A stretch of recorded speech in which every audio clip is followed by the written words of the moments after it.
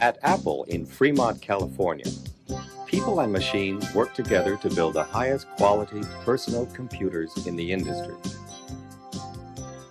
This facility combines state-of-the-art equipment with a skilled workforce to achieve manufacturing excellence.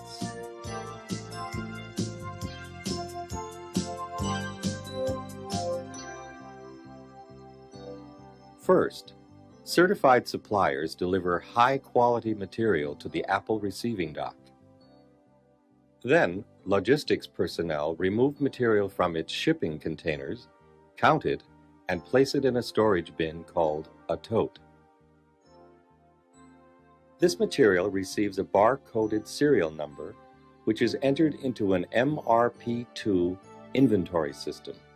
Part number, vendor number, PO number, and quantity are all bar-coded on the shipping bill. Logistics personnel put enough material in each tote to adequately supply the assembly line. The raw material needed to build a Macintosh circuit board then moves toward the automated storage and retrieval system, known as the ASRS. This computer-controlled carousel system rotates to provide access to each tote. Totes move to the ASRS and are automatically inserted into the next available storage slot. The entire operation is monitored and controlled by Macintosh computers and trained personnel. When a request for material comes through, the ASRS selects the correct carousel and tote and delivers it to the pickup station.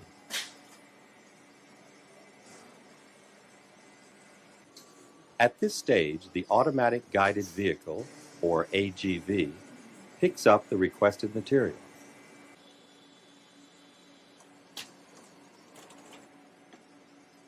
Then, the AGV moves to the delivery location, following the black and white tiles on the floor.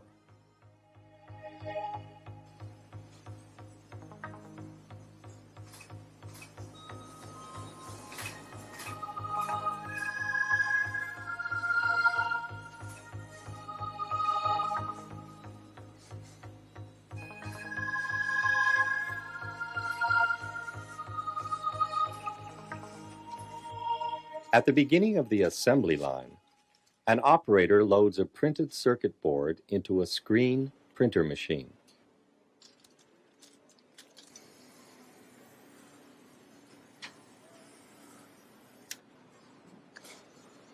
The bare circuit board aligns to the assembly fixture using a video camera, which verifies known points on the board with a stored pattern in the machine. Then, solder, in the form of paste, presses onto the board through a brass stencil. This solder will later hold the electrical components in place. This screen printing operation is similar to creating silkscreen designs on fabric.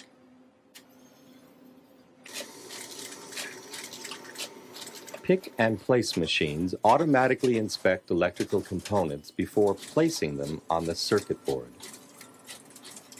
A rotating tool head then places the parts on the top side of the board, where the solder paste was deposited.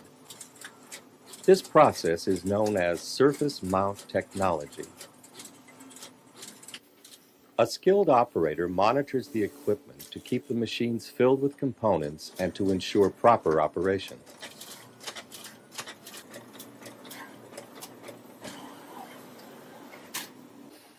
Because of the various sizes and assembly requirements of the components, several different machines are used.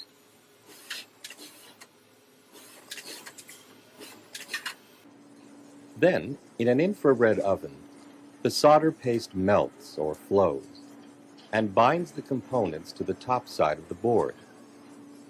This process is known as infrared reflow. The circuit board now flips over so that small components can be attached to the bottom side. The twin stations on this pick-and-place machine temporarily glue tiny components to the flip side of the board. One station glues, the other places. These components will be soldered to the board later in the assembly process.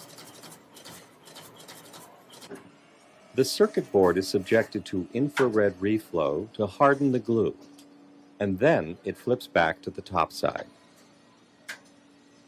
The operator enters a bar-coded serial number which is used for real-time data collection and tracking.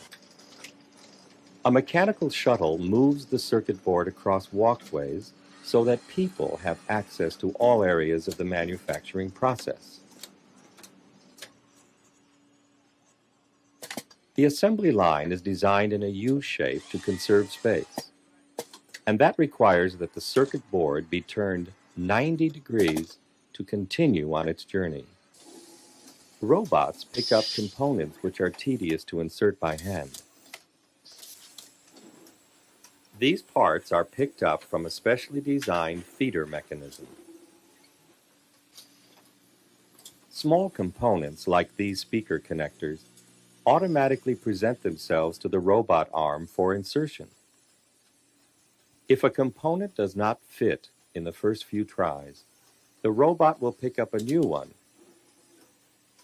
and retry the insertion. All parts that have wire pins or tabs that go through the circuit board are clinched from underneath to hold them in place.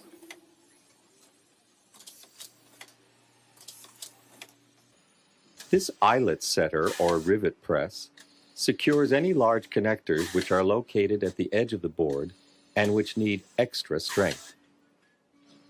Some large components have to be hand-placed. A computer user may plug additional circuit cards, such as memory or a communication modem, into these larger connectors. The circuit board now contains all of its components. An operator makes a final visual check to be sure that the board is ready for soldering and, again, enters the bar-coded serial number into the online quality information system. A wave solder machine does the final soldering. Here, the bottom of the board is first coated with solder flux. This substance prepares the surface so that the solder will adhere correctly. Molten solder at 470 degrees contacts the component leads and electrical circuit connections on the bottom of the board. Notice, the hot solder just touches the wire leads.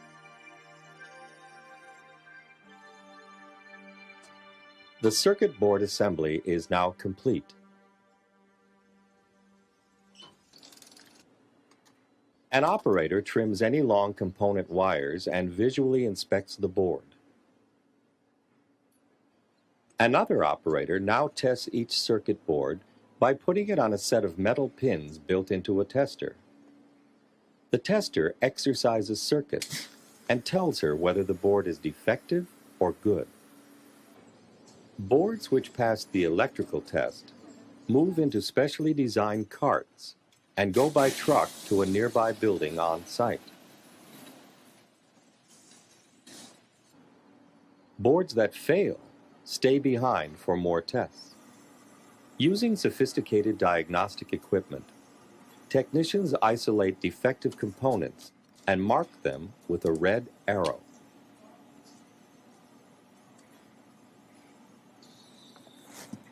At another station, a skilled technician repairs or replaces the defective parts.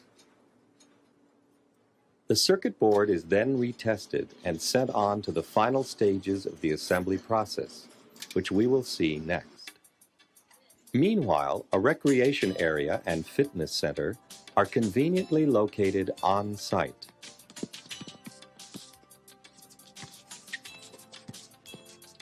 Whether on the shop floor or on the basketball court, teamwork is a key element to manufacturing excellence at Apple.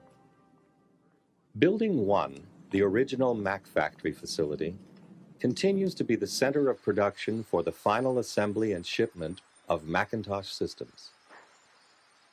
Design for Manufacturability, or DFM, makes the assembly of a Macintosh computer simple and efficient.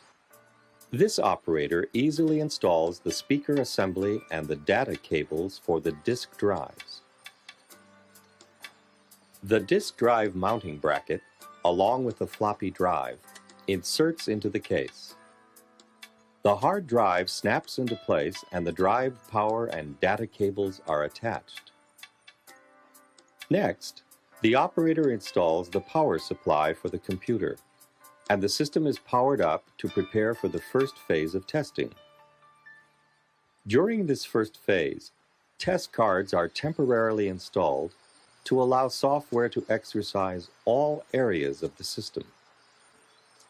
An operator monitors the testing and verifies that the system is running correctly.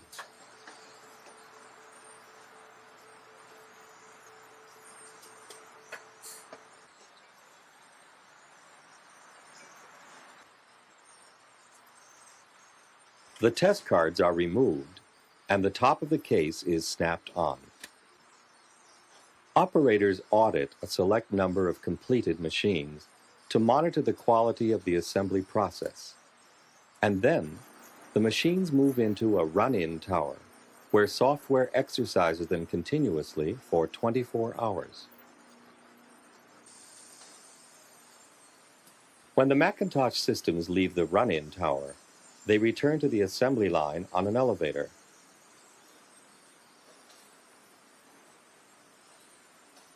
Now the computers go through their final system tests. Any dirt, dust, or fingerprints are carefully wiped away. Then, a process monitoring Macintosh reads and verifies test results stored on a diskette. The system software loads automatically into the completed machine's hard disk. Next, an operator verifies the video image, and the completed system receives a permanent serial number and is bagged for shipment.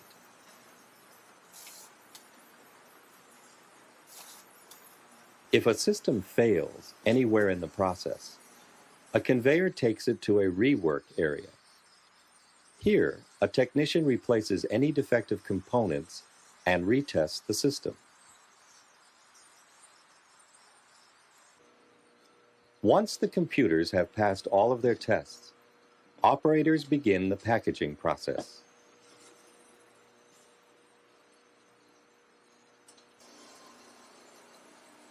Accessories such as a mouse, power cord, diskettes, and instruction booklets are packaged along with the Macintosh. A completed system and accessory kit automatically insert into a shipping box.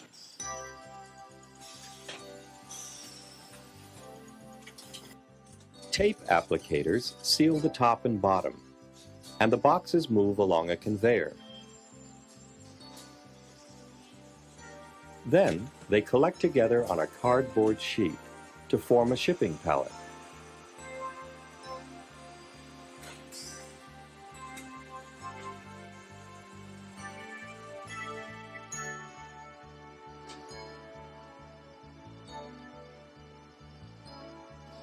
A completed pallet is wrapped in plastic.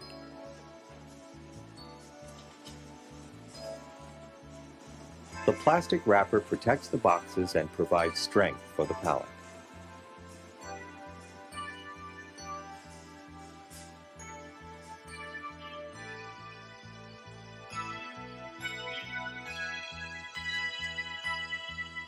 A forklift moves the completed pallet into a waiting truck. When the truck is fully loaded, it leaves the manufacturing facility and drives directly to Apple distribution centers. Working together, people and machines have created a complete Macintosh computer in about 36 hours.